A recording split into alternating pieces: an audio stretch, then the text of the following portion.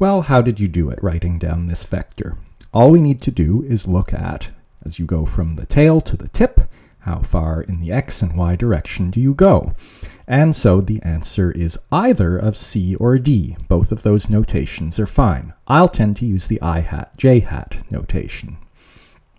The most common error I see students make at this point in their learning is to look instead at where the tip of the vector is relative to the origin, and so that would have them come up with A. But that isn't correct. Remember, that's not what we mean by writing down a vector. One way of thinking of it is that the meaning of a vector is that it is the location of the tip relative to the tail of the vector. So here's an assortment of vectors, A, B, C, each written in component form, and you should pause the video and verify that you see how I got those. But I want to clarify some notation and terminology.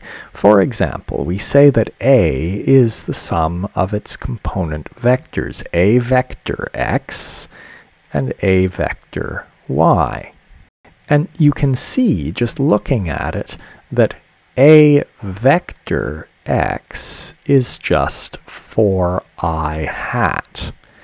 But what we mean when we say ax is not the component vector, but the component, the thing that multiplies the I hat, which in this case is 4 meters in all of these cases.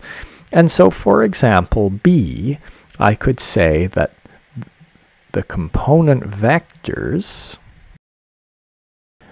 are bx vector, which is I hat, and by vector, which is -6j hat, and both of those are in meters.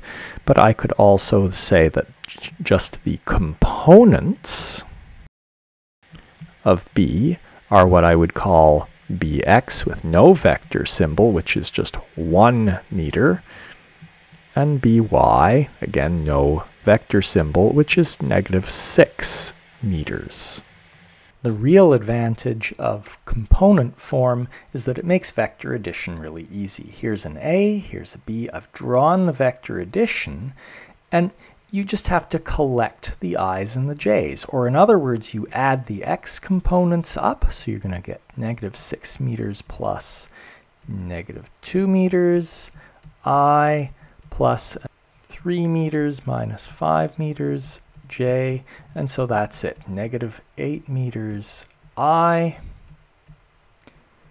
minus 2 meters j.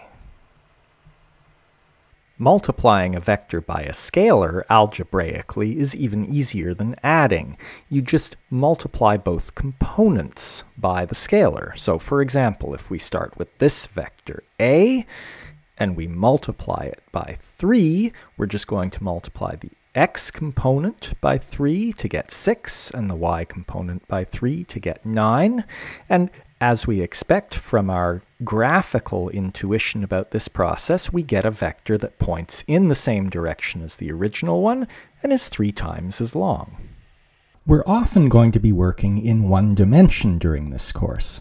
That's because it really makes very little difference to the physics whether we're in 1D or higher dimensions, and so I will tend to introduce each idea in one dimension and then generalize it to 2D later. Now, it's easy to get away with ignoring vectors when you're working in one dimension, but I'm going to say you shouldn't try to get away with it, and I'm not going to. I am going to stick to good vector notation even when I'm working in one dimension. I want to show you why. So I'm going to set up a situation here. As you'll see in the next unit, a displacement is the difference between a final position and an initial position. If that doesn't mean much to you yet, don't worry. I'll introduce it in Unit 2. For now, all I'm doing is setting up a situation where I have to subtract one vector from another. So suppose that the initial position is 2 I hat meters, and the final position is 5 I hat meters. So here they are, where, note, I perhaps should have drawn them right on top of each other, but that would be hard to read, and so I've offset them from each other slightly.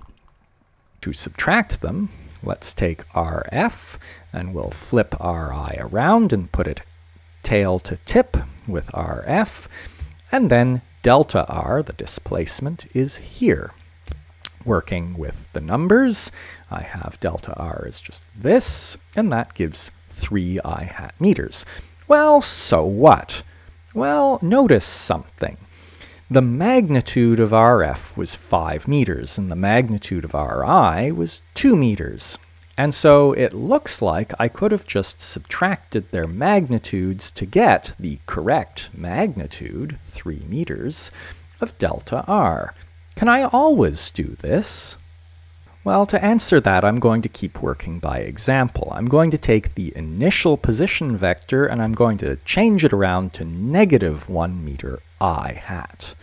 So now the vector subtraction looks like this, and delta r is here. So in numbers, that's like this.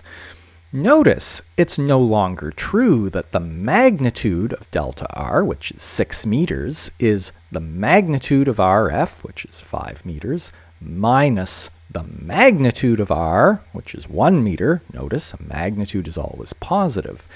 That's no longer true. So apparently this doesn't always work, and so we shouldn't use it. We only use rules if they always work. What is true, though, is that the x component of delta r is the subtraction of the x components of RF and RI. And that's just what we've already seen as how we do vector addition and subtraction. So, even though we're in one dimension, we should still pay attention to the difference between magnitudes of vectors and their components. In particular, notice, vectors are neither negative nor positive. They have direction, and that's different from being negative or positive. Magnitudes, though, are always positive by definition, whereas components of vectors can be positive or negative. Keeping this straight will save you a lot of confusion later on.